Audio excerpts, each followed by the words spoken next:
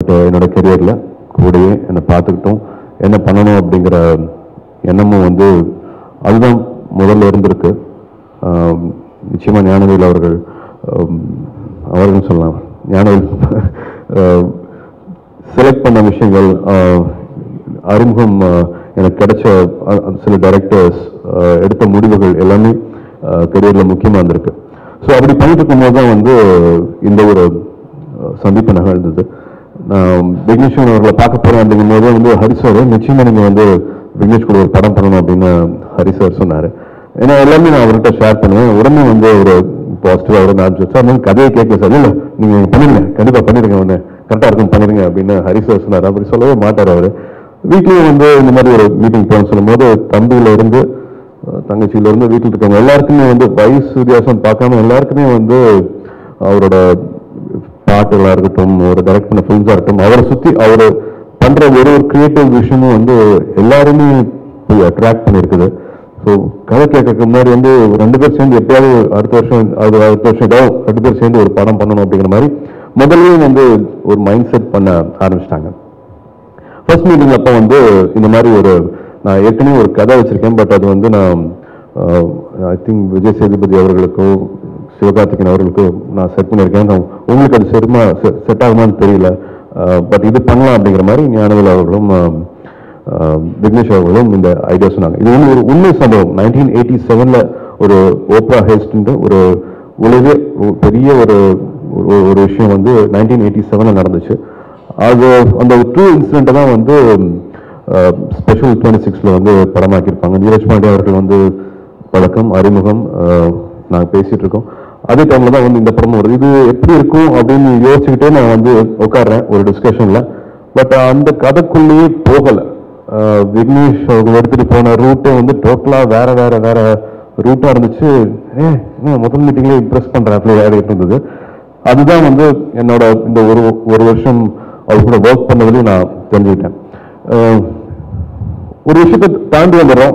திடீர்னு வந்து ஒரு நாட்டை காப்பாற்றுறோம், அடுத்த ஸ்டேட்டை காப்பாற்றுறோம் அப்படின்னு ரொம்ப பெருசா ரொம்ப சீரியஸா போயிட்டு இருக்கும் போது திரும்பி ஒரு ரிவர்ஸ் கியர் போட்டுட்டு ஒரு ரூட்ஸ்க்கு போனோமா அது திரும்பி வேற வந்து அப்படி யோசிச்சு பார்த்த மாதிரி நினைச்சு பார்த்த மாதிரி தான் எனக்கு இந்த படத்துல பாக்குறேன். நான் லைட்டா எங்கேயாவது கொஞ்சம் சொல்லணும் அப்படின்னா வந்து கரெக்டான ரெஃபரன்ஸ் எனக்கு தெரியல, பட் கொஞ்சம் சாயல் வேணும் அப்படின்னா நம்ம பார்த்துட்டு இருந்த முந்தின படங்கள்ல வந்து எனக்கு ரொம்ப பிடிச்ச படம்னு பார்த்தா நிச்சயமா சத்யா நான் சொல்லுவேன், வறுமை நிறம் சிகப்பு சொல்லுவேன். அந்த மாதிரியான சின்ன சின்ன ஷேட்ஸ் வந்து எனக்கு அவரோட நரேஷன்ல, அவரோட எழுத்துல, அவரோட டயலாக்ஸ்ல சில மூமெண்ட்ஸ்ல வந்து எனக்கு கிடைச்சது. So why not again go back revisit those times அப்படின்னு தோணும் போது எல்லாமே அழகா அமைஞ்சு வந்துட்டே இருந்துச்சு. ஒரு படம் ஃபர்ஸ்ட் டே மீட்டிங்ல இருந்து தானா சேர்ந்த கூட்டம் அப்படின்னு ஒரு டைட்டில் சொன்ன உடனே எல்லாருமே வந்து யாருமே ஒருத்தர் கூட இல்ல யோசிங்க வேண்டாம் அப்படின்னு சொல்லவே இல்லை. இப்ப வரைக்கும் வந்து அதுக்கு ஒரு சின்ன ஒரு ஸ்மைல் அந்த படத்தை டைட்டில் வந்து எங்க யூஸ் பண்ணாலும் வந்துட்டு இருக்கு. ஸோ அப்படிதான் வந்து இந்த விஷயம் ஆரம்பிச்சது. நான் கூட சேர்ந்த டெக்னீஷியன்ஸ் பத்தி சொல்லணும் அப்படின்னு ஆசைப்படுறேன். எப்படி விக்னேஷன் வந்து என்ன சொல்றது, ஒரு பாசிட்டிவான ஒரு பர்சன் நான் சொல்லணும். அப்படிதான் நான் நினைக்கிறேன். என் படத்துல எல்லாத்துலயுமே நான் கோபமா இருப்பேன், நிறைய கோபமா இருப்பேன். இந்த படத்துல வந்து கோபமே இல்லை. சார் எதுக்கு சார் நம்ம கோவப்படணும், கோவம் வேண்டாமே சார் அப்படிமா. எனக்கு அது எல்லாமே ஃப்ரெஷ்ஷா இருந்துச்சு. டயலாக் டெலிவரியில இருந்து ஒரு விஷயத்த கோபமா அணுகிறதுல இருந்து வேண்டாமே சார் அது வேற மாதிரி ஆப்போசிட்டா பண்ணலாமே அப்படிங்கும் போது every day was a new experience.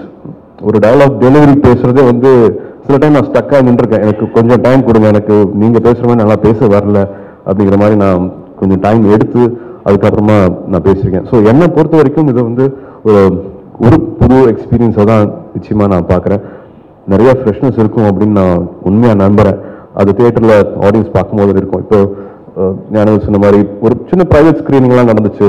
அவங்க பார்த்தவங்கலாம் இப்படிதான் அவங்கள பார்க்கணும்னு நான் நினைக்கிறேன். பழைய சூர்யா ஒரு வாட்டி மறுபடியும் பார்த்த மாதிரி இருக்கு. நிறைய ஃபேவரட் ஃபிலிம்ஸ் எல்லாம் சொல்லி இந்த சூர்யா ரொம்ப நாள் வச்சு பார்த்து இந்த படத்துல எங்களால் அதை பார்க்க முடியுது அப்படின்னு சொன்னோம்னா அது முழுக்க அது வந்து விக்னேஷ் சிவனோட ஸ்டாம்ப் தான். அது அவருக்கு தான் அது போய் சேரும். லுக்ல இருந்து என் ஃபீட்பேக்ஸ் உங்களை மாதிரியே ட்விட்டர்ல எப்படி நோண்டிட்டு இருக்கீங்களோ நம்ம எல்லாருமே அந்த மாதிரி அப்பப்போ வந்து முக்கியமான ஃபீட்பேக்ஸ்க்காக நான் எதிர்பார்ப்பேன்.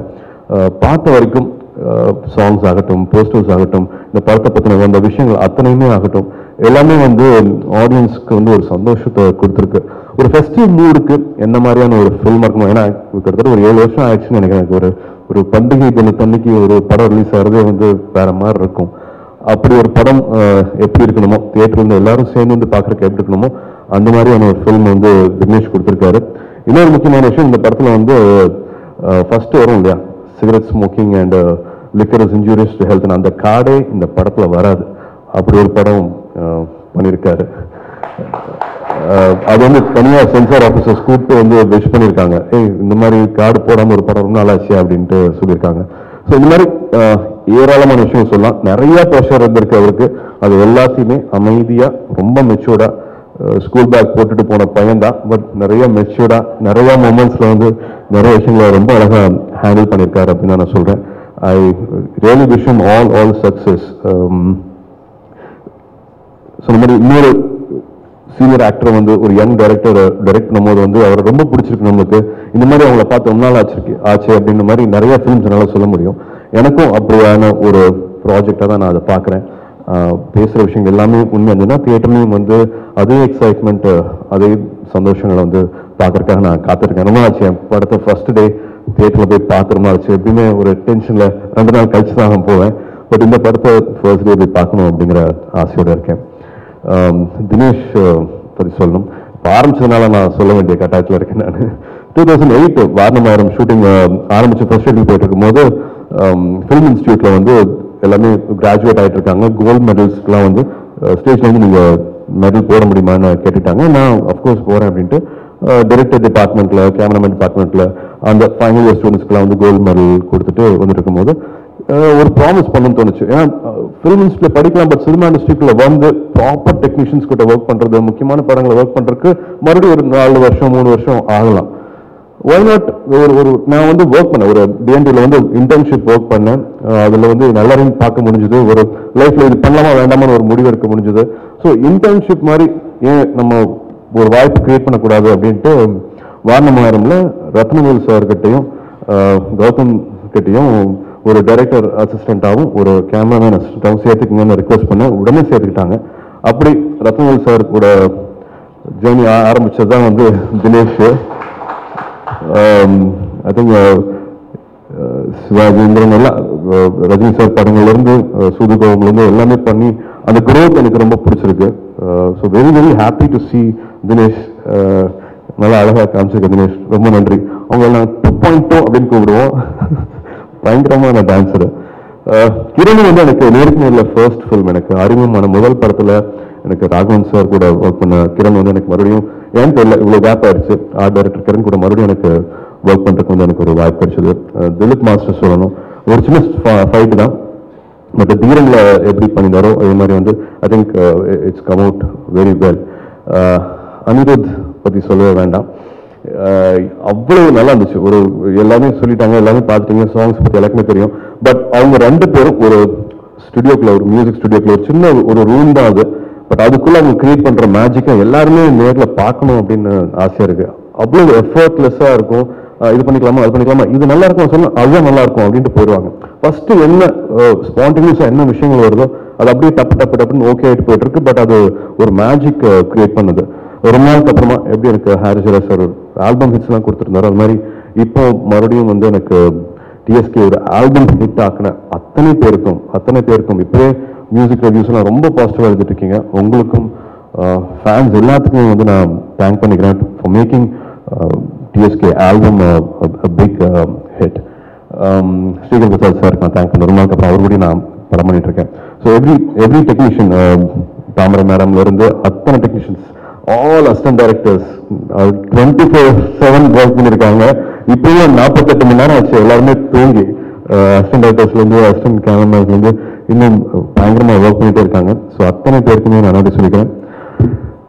ரமேஷன் பாகுபலி செட்லேருந்து அப்படியே வந்தால் என்ன ஒரு பிரம்மாண்டம் இருக்குமோ, ஒரு பிரமிப்பு இருக்குமோ அப்படிதான் இருந்துச்சு. எனக்கு ஃபர்ஸ்ட் டே ஷூட்டிங் அப்போ கம்மியே மிரட்டுவாங்க, பக்கத்துல நின்றுட்டு இருப்ப ஐயோ அப்படின்ட்டு இருக்கும், பயமாவே இருக்கும். இவங்க இவ்வளோ பண்றாங்க, நம்ம எப்படி நம்ம ஈக்குவலா பண்றது அப்படிங்கிற ஒரு சின்ன படப்பட கூட மனசுல இருக்கும். But she is very very good.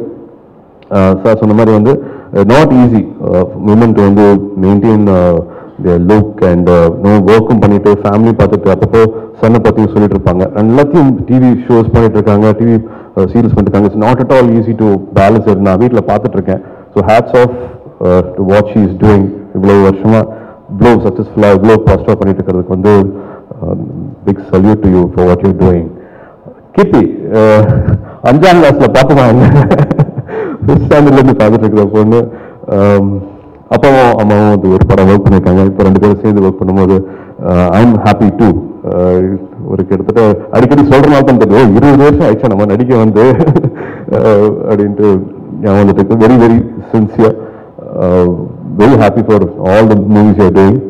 இந்த பொங்கலுக்கு 3 படம் ரிலீஸ் ஆகுது so wish you all the best. Suresh Menon sir நாங்கள் வந்து ரெகுலராக ஒரு கெட்டுகெதர் இருக்கும் அடிக்கடி அவங்க கூட நான் பார்த்துருக்கேன் ஸோ புதுசாக அறிவும் கிடையாது இன்னைக்கு தான் பார்த்த மாதிரி கிடையாது I think we have a little long relationship so wonderful to have him with us on the set. Vignesh கிட்ட பிடிச்சதுதான் யார் யார் இருக்க போகிறாங்கன்னு தெரியாது திடீர்னு வந்து வேற காஸ்ட் மாறி இருக்கும் தம்பிராமையா சார் வந்து அப்பாவுக்கு சொன்ன விஷயங்களுக்கெல்லாம் ரொம்ப நன்றி அப்பாட்ட போய் நான் சொல்லிடுறேன் நிச்சயம் பார்ப்பாங்க எவ்ரிடே பண்டில் ஆஃப் எனர்ஜி அப்படின்னா கண்டிப்பாக அது Karthik sir Senthil sir Thambi Ramaiah sir இவங்க வந்து செட்டுக்குள்ள வந்து ஹாய் ஹாய் ஹாய் டார்லிங் அப்படின்னு எல்லாருக்கிட்டையுமே பேசிட்டு நாங்கள் வந்து வேலையாக இருந்தால் ஒரு 4-5 பேர்கிட்ட சுற்றி இருக்கவங்ககிட்ட மட்டும் முக்கியமாக பேசிட்டு இருப்போம் வேலைக்குள்ளே போயிடுவோம் பட் எல்லாருமே இவங்க வந்தாங்கன்னா கடைசியில் நிற்கிற அந்த ஒரு லைட்மேன்ல இருந்து ஒரு ப்ரொடக்ஷன் பர்சன் வரைக்கும் எல்லாரையும் விஷ் பண்ணிட்டு தான் வேலையை ஆரம்பிப்பாங்க அதே மாதிரி எல்லாத்தையும் விஷ் பண்ணிட்டு தான் செட் அவுட்டும் போவாங்க அதெல்லாம் நாங்கள் கற்றுக்க வேண்டிய விஷயம் ஸோ திஸ் ஃபிலிம்